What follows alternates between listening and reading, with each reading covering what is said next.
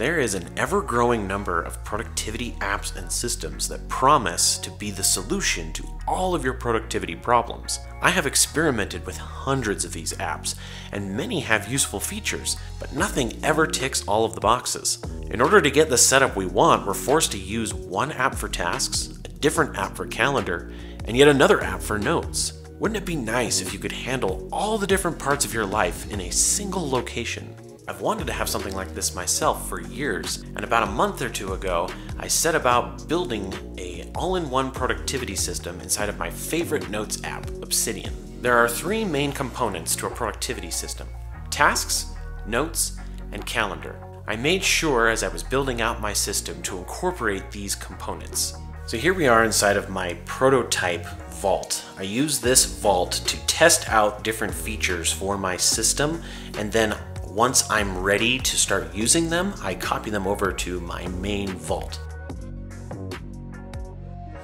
So I wanted to start off by talking about the folder structure that I have for my system. I have a templates folder that has a bunch of different templates that I use, different note types, so sources for notes, like if I'm watching a video, I do a video note, and that just puts in like a tag that helps me to categorize the different notes. I also have a project template and a YouTube video template. I also have a utilities folder. Inside of this folder are a bunch of different files that I use for different purposes inside of the system. I also have a folder for the year. Now, I just started this system this year, so I only have one for this year so far. Inside of the year folder, I have a folder for each of the months of the year. And inside each of those, I have my daily note that I'll be going over in detail. And inside also I have a monthly log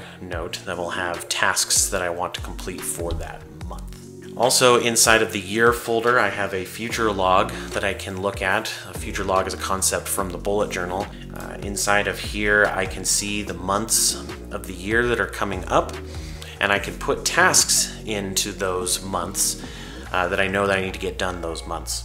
These are pulled in from the month folders, so I can go here to this May 2024 one. I can actually double click this, go and visit that month, kind of drill down into that month. Also, I have all of the notes, all of the projects, everything that I create inside of this year go into that year folder. When 2025 comes around, I will change the default place where new notes are created to the 2025 folder, and then everything for 2025 will go into that folder.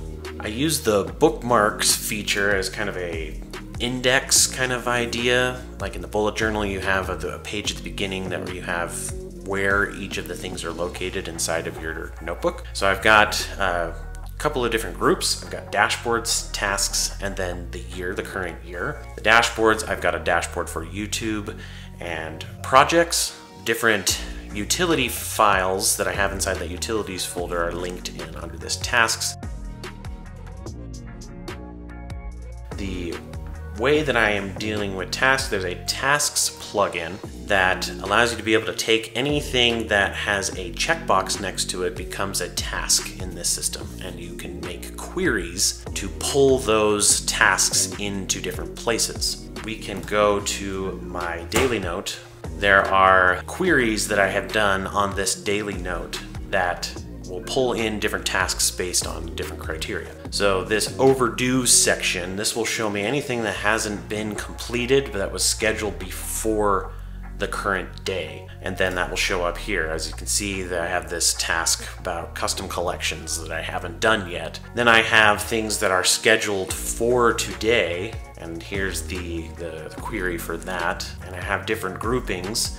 I can group things based on the tags that they have, and I've also grouped them depending on whether they're in progress, whether they are still yet to be done. I then have a section for the tasks that were completed today.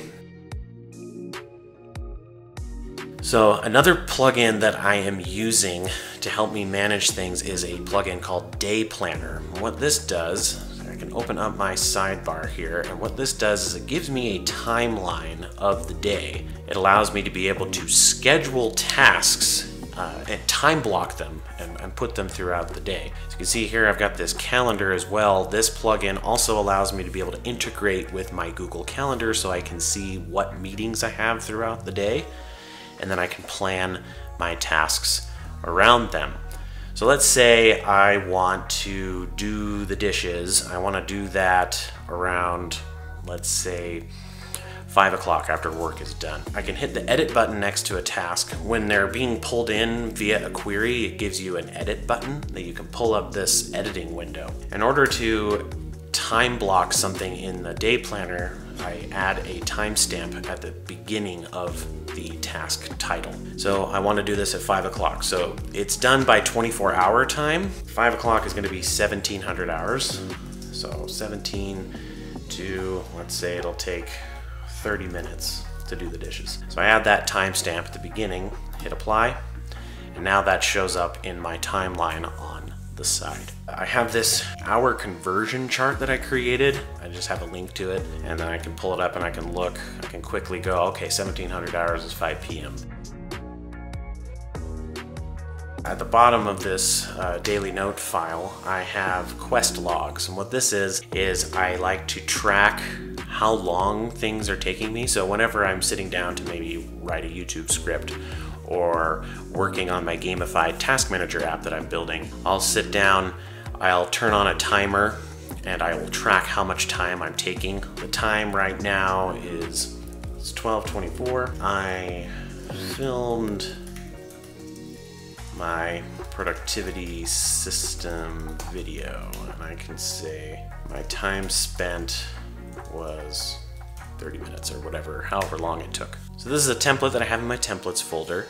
I'm using the Daily Notes plugin. It's a core plugin for Obsidian. I also have the Daily Note open when I start up Obsidian, so that's the first thing that I see, and I can jump right into the tasks for the day. So let's talk about those utility files that I have. Let's start with the ones that are bookmarked. I have a tomorrow file that does a query that gets me all the tasks that I have for tomorrow. I have this so that I can schedule out the tasks for the next day, add the timestamps to them. This week helps me to see what's coming up at a quick glance in the week. I also have my weekly review list with links to the different notes that are inside so that I can quickly go to the different areas that I want to as I'm doing my weekly review. Anytime gives me an overview of all the tasks that are in my vault that I have not yet assigned a date to. Another utility I have are recurring tasks. You can set tasks to come around every once in a while. Go into the editing window. You can have it recur every week, every other week, every year. When you complete one of these, it marks it as complete, and then it creates a new instance of that task right above it with the new date based on that criteria that you entered in for it to recur. I have an inbox file that allows me to be able to quickly add tasks that I haven't quite sorted yet. I don't know where they're going to go yet. And then I have a projects file. This is a canvas file that I use to be able to manage all the different projects that I have. I've got a couple of projects that I've just kind of entered in here. I have two different sections. These sections are based on the recommendation from Cal Newport in his new book, Slow Productivity. He says you should have a list of projects that are not quite active yet, the holding tank he calls it. So these are things that I haven't started working on yet. And then you have a list of the active projects that you're working on. He suggests not allowing it to exceed 3 projects at a time, so I put a little reminder for that myself. Right now the project I'm working on is this YouTube video. I have 2 different tags in here to kind of help me to sort things. Brings me to my YouTube dashboard, which is a kind of a subset of projects that I've got going on. I have a column where I put all of the ideas that I have for YouTube videos, the ones that are in progress, and then the ones that are published.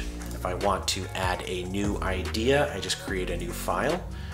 New YouTube idea, and then I can add a YouTube video template that I have. And then when I go back to my YouTube dashboard, I now see that that is in the ideas column, and that is based on this tag that is in the top. As mentioned before, any notes, any files that I create for the year go inside of the 2024 or the current year folder. So if I have an idea of something that I want to write about, I can just hit new idea. That goes into the 2024 folder, and I can write about it. That was a very quick whirlwind tour of what I've set up for my all-in-one productivity system. This is very much still a work in progress. If there's anything that you feel like I missed in my system, please comment below, or if there's anything you want me to go in more in depth in a future video. In the meantime, if you're looking for more Obsidian goodness, you can check out my Obsidian for Beginners series.